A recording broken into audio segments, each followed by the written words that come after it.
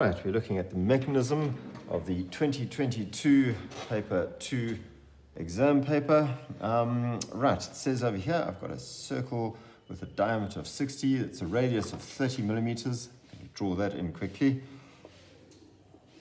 Okay, there's my circle. It says that I have a line coming out over here from O going to A at 60 degrees. I can draw that in straight away. Right, it then says that I need to measure down 50 millimeters. Let me do that. Just going to draw a construction line coming in here, going all the way down and going like that.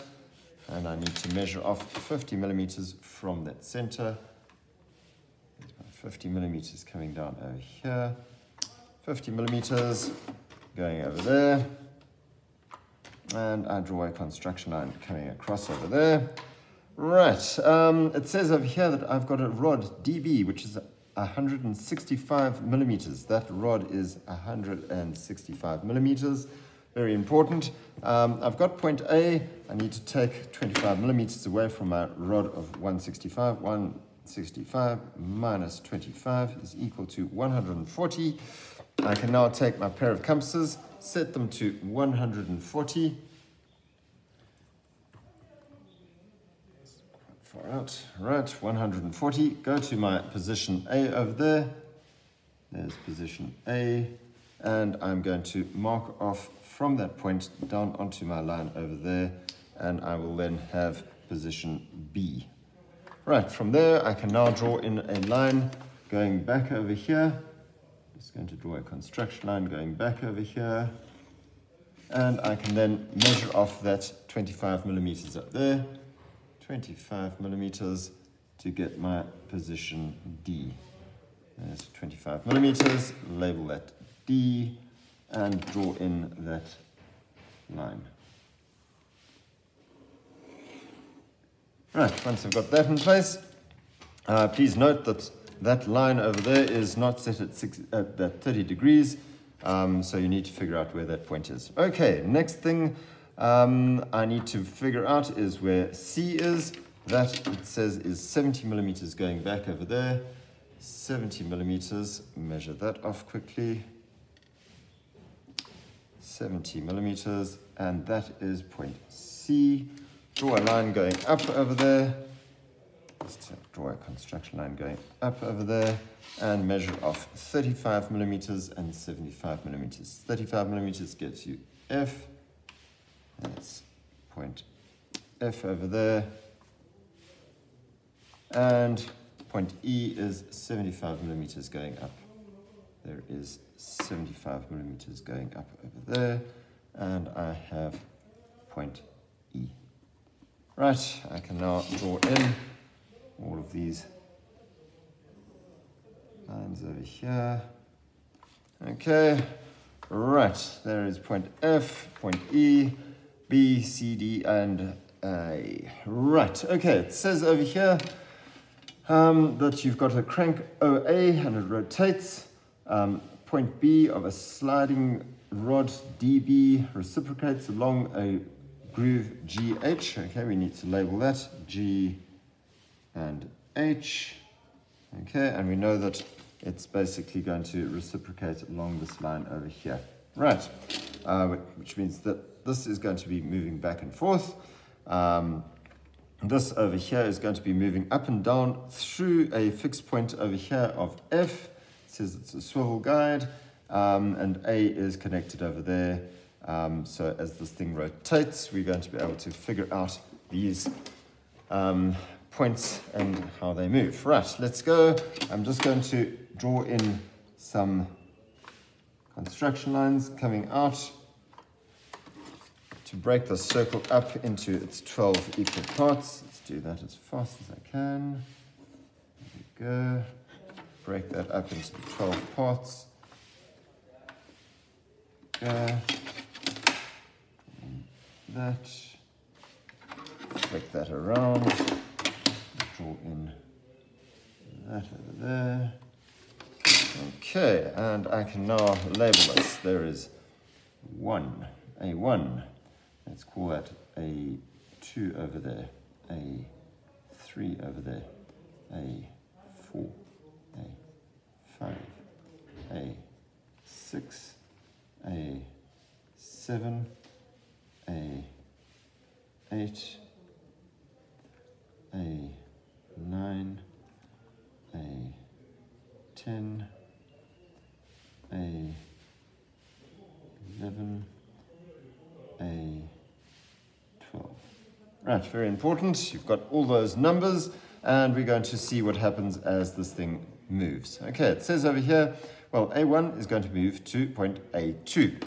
And what I'm going to do is I'm going to figure out this distance over here, A1. You can see that that is linked to B. Let's call that B1 over there, B1. And A1 is going to move to A2. This is a labeling exercise. There we go. There is a B2, sorry, B2 over there. Then I'm going to go to A3, and I'm going to label this little point over here, B3. I then go to A4, and I label this point over here, B4, go to A5, label this point over here, B5,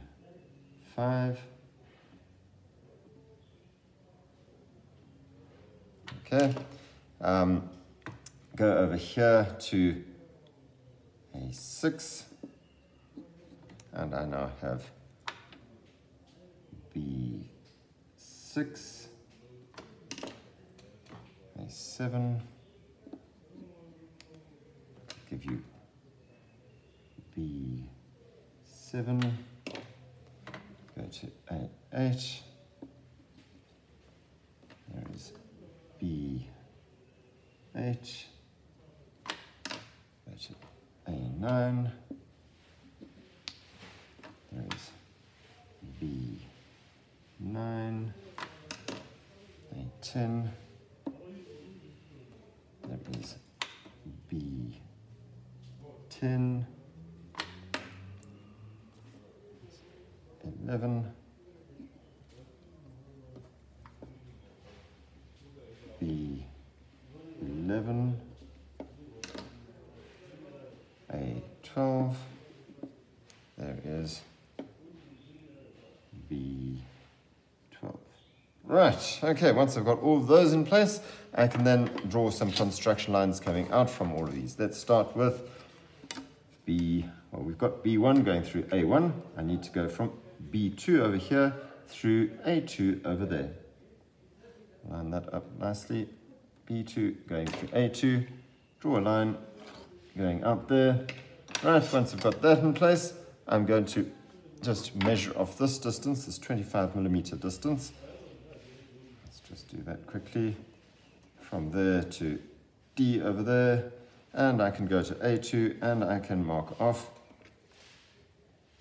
D2. That would be D1 over there, there's D2. Right, go to B3. Where is B3? There is my B3 over there. The bottom, B3, line going out from there to there, and measure off that distance again, and label it D3. All right, what we can do is to try and also do this part as well. So you could do all of those lines and then try and figure out what's going on. I'm going to suggest that we maybe do this little part as well. No, actually, let's finish D first. Okay, let's carry on going through B4 and A4. There's B4 down there, A4 over there. Draw a line coming out. Measure off the 25mm. That's D4. Okay, go to B5. Sorry, B5 is over here. B5. Taking a line, I'm just going to draw a line going from there, going out, and measure off 25 millimeters again. Let's label that D5. Okay, D6. Where's D6? D6 is over here. B6 at least. B6 going through B6 over there, going through A6 over there, drawing another line coming out over there. Mark that off. D6. Right, D7, B7. B7 going through A7.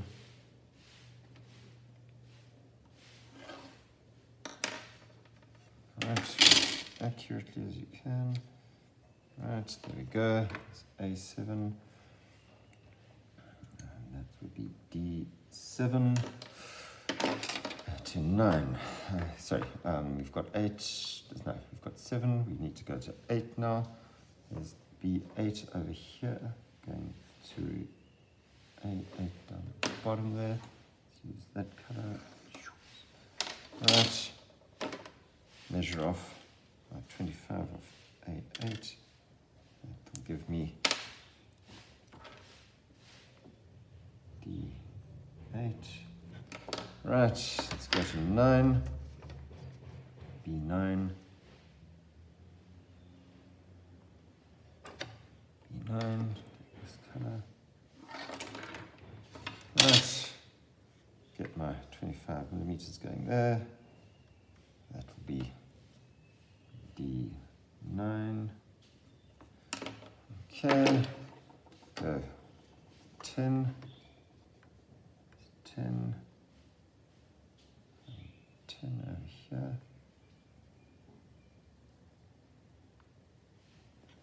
10 going out there, and measure off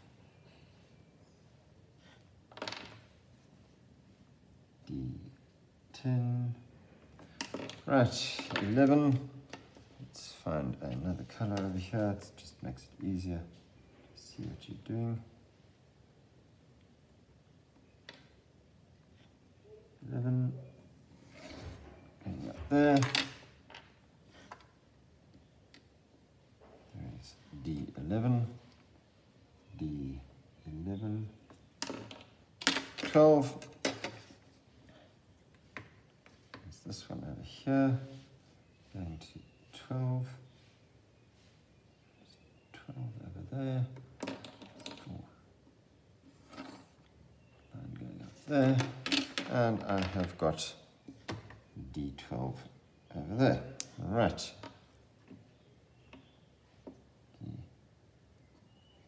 12.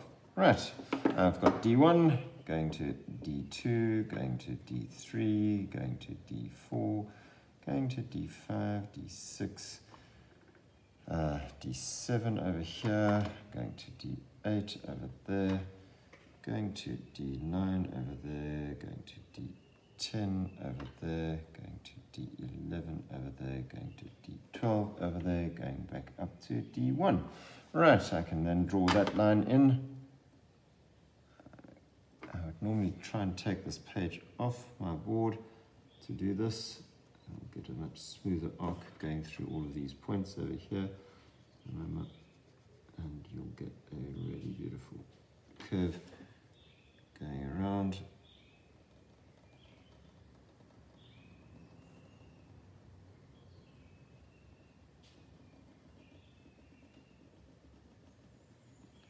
Obviously, you can use your French curves and all that. Right, there's that part done. The next thing is to get this going up and down. So let's go to, there's B1. So this would be C1 over here, F1 over there, and E1. Now, what are they wanting? They tell you that they need the position of E. Okay, so we need to figure out where that's going. Let's find B2. There is B2 going off to A2 over there, so that's this line going up over here. I need to measure off the distance for point C. Let's do that quickly. Measure off this distance B1. Okay, let's go. There's B2, and that would be where C2 would be. C2 would be there. And then go to where B3 is. B3 is going off to A3 over there. So there would be C3. Okay, let's go to B4. B4 going off along this line over here. There would be C4 over there. Let's go and find B5. B5 is that one over there. And that is going off to, where's 5? 5, that is this one over here. There we go. There is C5. Okay, and we need to go to 6. Where is B6? B6 is this one, which is over here. B6. Let's see, 6 over there. Go to 7, B7. It's going off to there. That will be there. C7. Then we go to B8, which is over here. There is C8. Go to 9, which is there. 9 is going over there. There is C9. Go to 10, that is over there. That is that one. C10. And we go to 11, which is this one over here. That would be C11. And then we go to B12, which is that one over there. That will give me C12. Right, so there we go, C1, 2, 3, 4, 5, 6, 7, 8, 9, 10, 11, 12. And I can now draw these lines going through point F. Okay, so we go to C1, and we're going to draw a line going out from there through point F. And I need to measure off this distance over here from C1 to E1. There it is. Go to C2 and mark that off. Label that E2. Right, let's go to C3. C3, draw a line from C3 through F1 and mark that off. E3, remembering that that distance over there is that.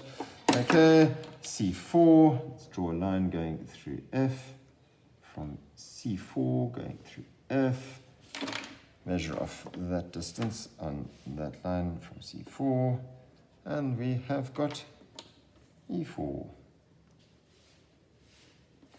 Right, next one is 5. Let's choose a different color over here, just makes it easier to see what we're doing. 5, draw a line coming out over there, measure off from C5, and it is, and I have got E5. Right, let's go to C6.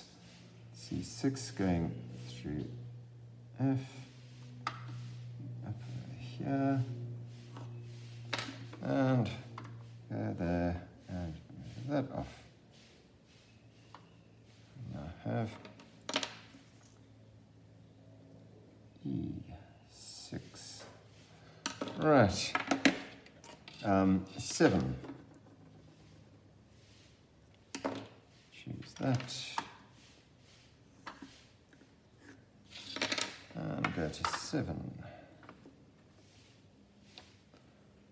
That will be E7 over there. Right, go to 8. 8, draw a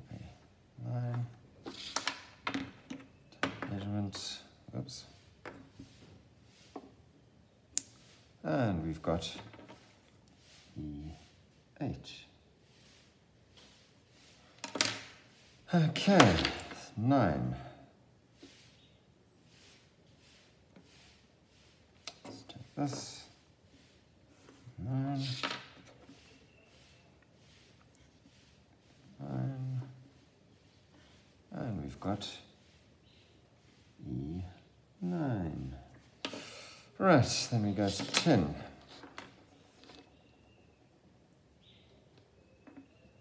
Going through F. Let's do that. Measure that off. There's 10. E10. Right. 11. Let's take a line going from 11 through F.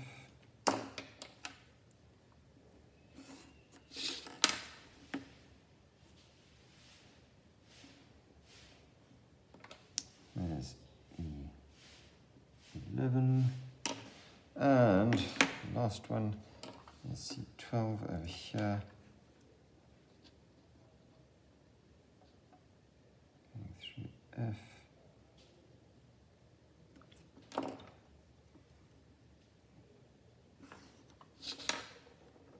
Let's go there. Put that in there, and there it is. 12, and I now have this little thing going around like that, going through all of these points.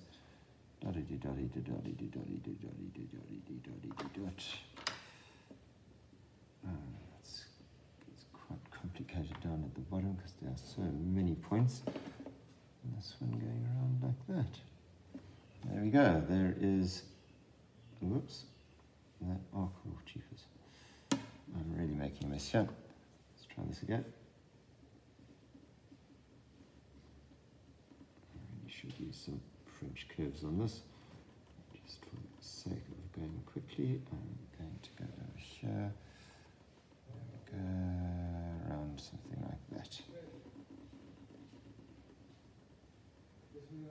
There we go. That's basically the drawing done there, and we can then get on with the next drawing.